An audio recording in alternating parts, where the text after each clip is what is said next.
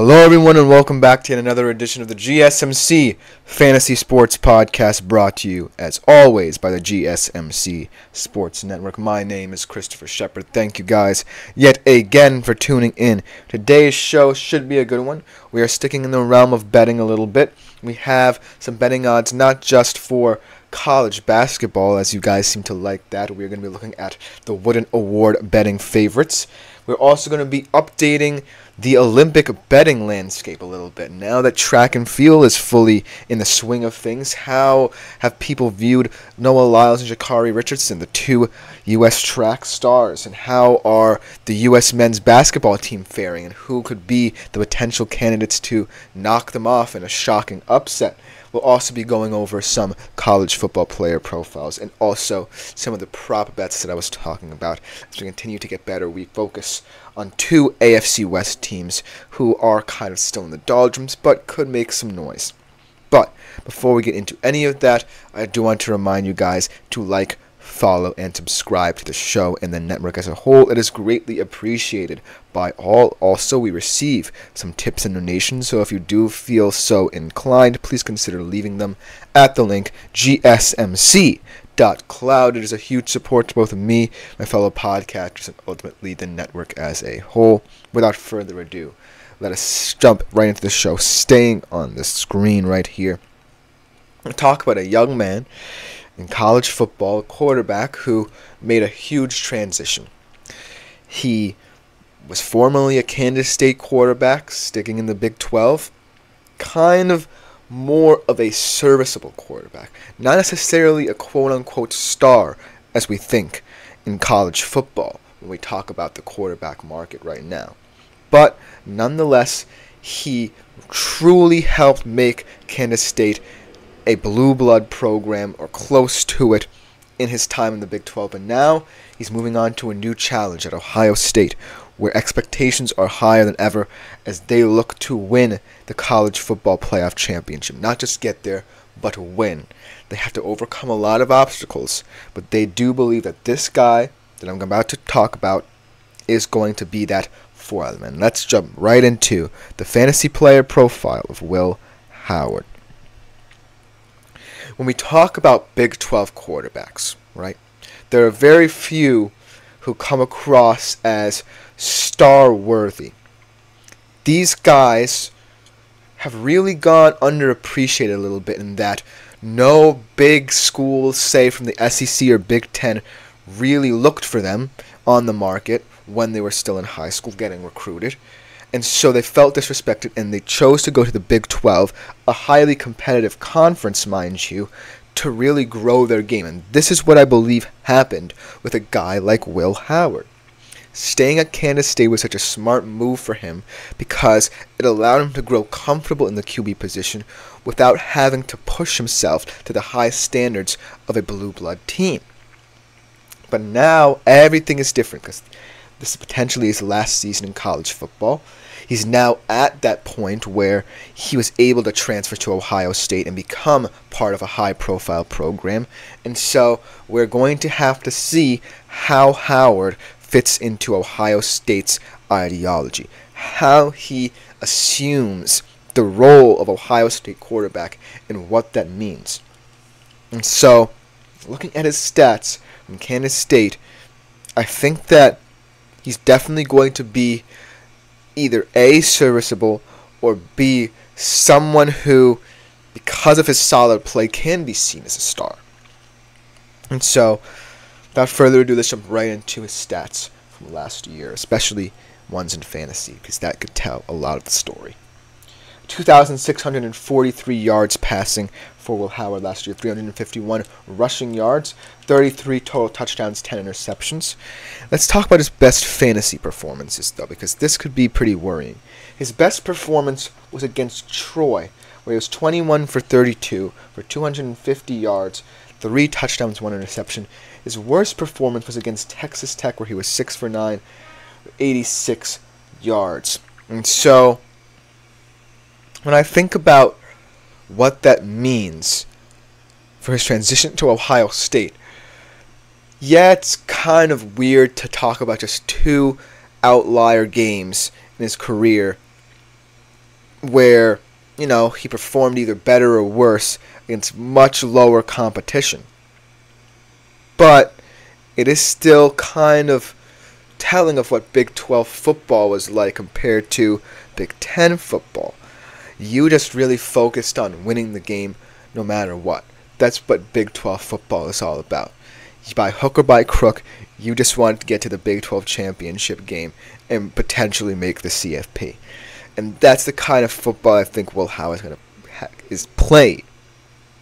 But it's now different because Big 10 football, you really have to pinpoint certain games while also taking care of your business so that you don't slip up along the way. And Ohio State has pretty much two big games that I think about on their schedule. They play Oregon, I believe at Oregon, and they play at Michigan as well. And so, those two big games, if Will Howard doesn't show up, it's very concerning, and it can be attributed to perhaps his mentality of Big 12 focusing on more conference play and getting your wins there. But in Ohio State, you're looking at a team that has built for this point. It's not just Will Howard's will that's going to lead this team to victory. It's the players around him. And he has to realize quickly that he's not the star quarterback. He's the guy who's getting it to the star wide receivers. And so, I feel like with the wide receiver weapons at his disposal, you have Emeka Egbuka, who certainly plays like a wide receiver one. Never truly had a 1,000-yard season, but he's inching his way ever closer. You have talented freshman Jeremiah Smith turning heads in spring practice, and who should be looking for a lot of playing time. Sophomore Carnell Tate as well, also looking very exciting. So a young receiving core that's really built around, getting that experience and being able to be trusted early on in their careers really should help Will Howard settle in.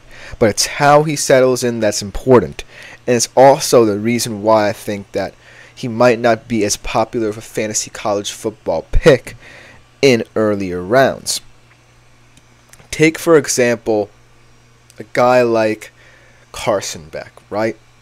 The reason why I'm so much higher on Carson Beck than I am on Will Howard is because Carson Beck knows how to play within the system of a pressure cooker.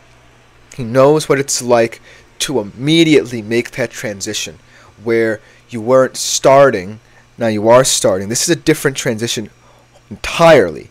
This is wholly different for Will Howard.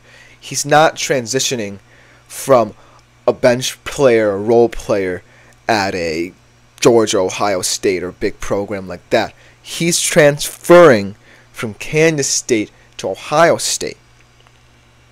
And so that immediate cultural shift in how Kansas State views football and how Ohio State views football could be a shock to him.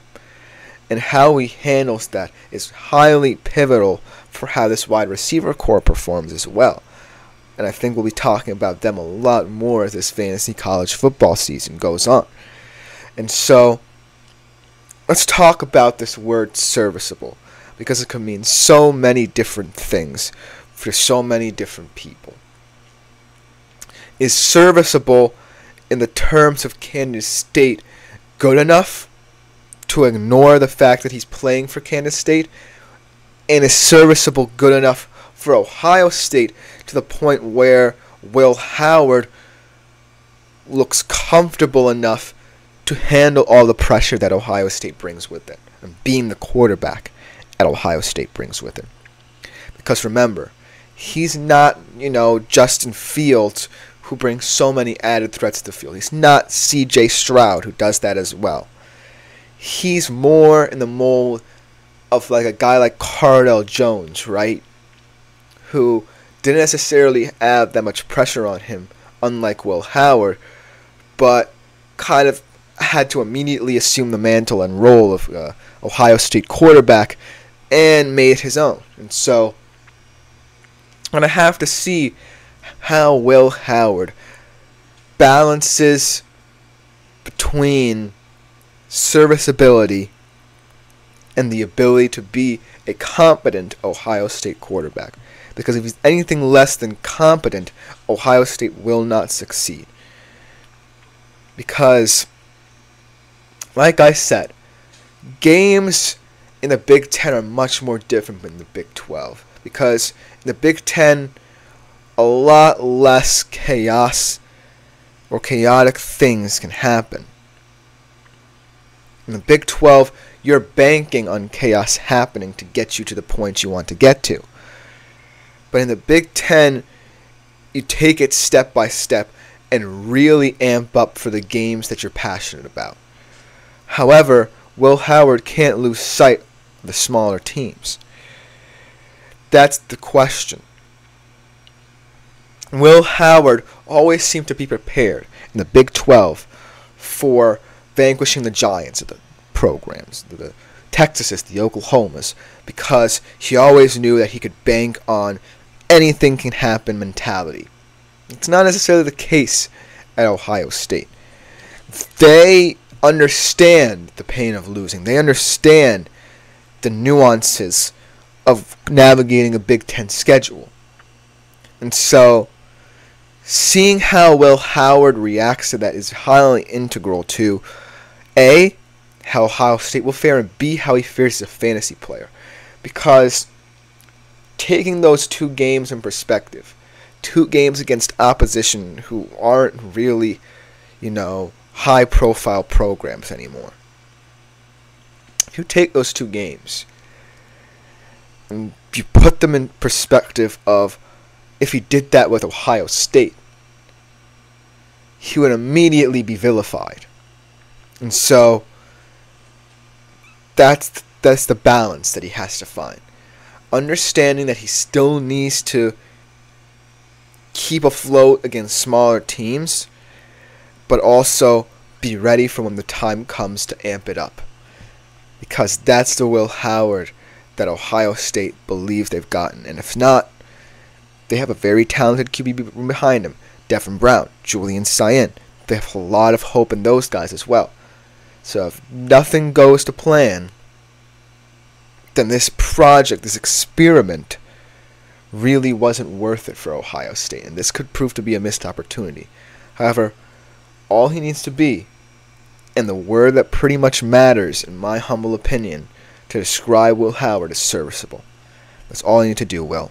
Be serviceable, and Ohio State, I guarantee you, will be challenging for that CFP championship when it's all said and done. That should just about do it for this segment. Coming next, we transition to the world of college basketball. We look at the Wooden Award betting favorites, see who's on that list of exciting prospects for that award after the break. I feel like I'm losing my mind.